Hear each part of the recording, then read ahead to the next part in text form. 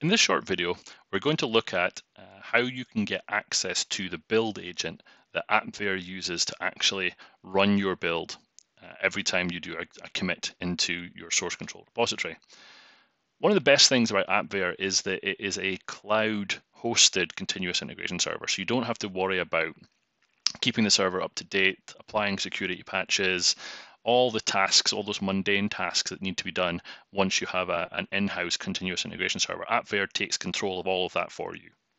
One of the worst things about AppVeyor is that it's a completely cloud-hosted continuous integration service. So what I mean by that is when a build isn't working correctly and there's one of those hard to debug, hard to figure out what's going on issues, you don't have access to the server.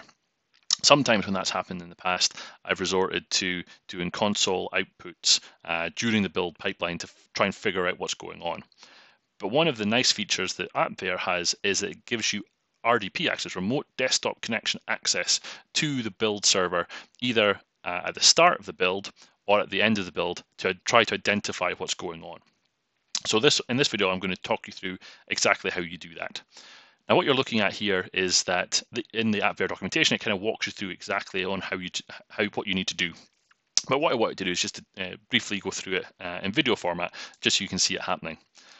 So the first thing it tells you need to do is you need to provide a password to access the server once it has been created. Now, what's not noted here is that the password you provide here is subject to the standard password complexity rules. So you will need a mixture of lowercase and uppercase letters, numbers, special characters, that sort of thing. If you don't do that, you will get a build error saying that the provided password isn't complicated enough. So what we can do is, if we jump over here into our settings, so this is an AppVeyor project that I've created for the purposes of this demo. What we'll do under the environment tab, if we jump into it, then just go ahead and add add the variable name here, AppVeyor RDP password, and provide the password, and then just go ahead and hit save. The next thing we need to do is we need to enter either an init command or an onFinish command into your appveyor.yaml file. So I've chosen to use this onFinish one. So over here in my appveyor.yaml file, you see that I've added the onFinish command with this command, which is essentially executing a PowerShell script to get that RDP connection information for you in order to make a connection. What you also see is that this build really isn't doing anything. All I'm doing here is I'm echoing out just test build as part of the build log. So let's jump to our AppVeyor project and let's go ahead and create a new build. What you're seeing here is the old one. I ran a build just before starting this video. So this is the new build starting. So what you'll see here is the build. Once the build starts, it'll echo out that test build console output, and then what we'll see is it executing the PowerShell script, and then we'll see some connection details. So now that we've got this, we've got the connection information that we need. We've got the IP address and the port number to use, and then a username, and then obviously the password that we put into the environment section of the project is what we're going to use to connect. So just go ahead and open up an RDP connection. So that's just using the MSTSC command line. And I'm going to go ahead and copy this IP address and port number. And let's just drop that into there.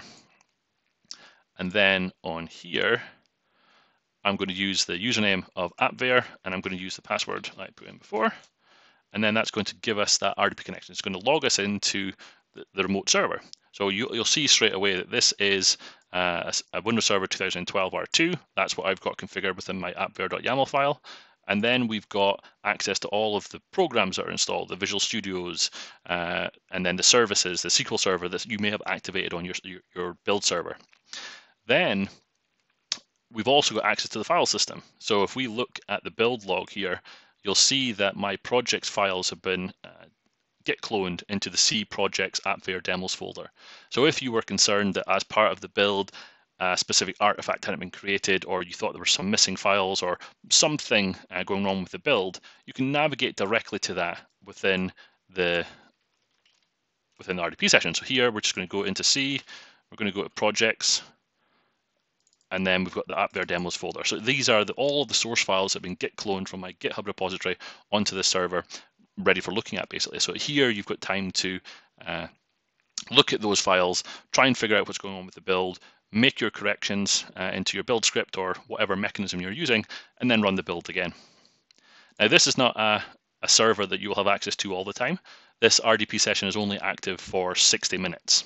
So it's intended as a debugging tool, not as a mechanism for running running services or anything like that. It's literally just to let you see what's going on with the build in order to diagnose what's going on. So what you'll actually see here is that this build that we started is actually essentially in a hung state. It's going to sit like this until that 60 minutes is up, or we can actually end the build, and that's what this delete me to continue build.txt file is on the desktop here.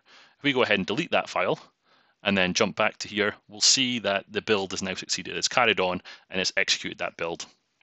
If you didn't want, obviously, this to happen every time, what you would then need to do is jump back into your AppVeyor.yaml file, comment out those 2 lines, and then save it again. This time around, when the next AppVeyor build runs, obviously it will run normally. It won't enable that RDP connection that second time around. So it'll just run the build as per normal. I hope that this video has been useful. Feel free to comment in the sections below. Thank you very much.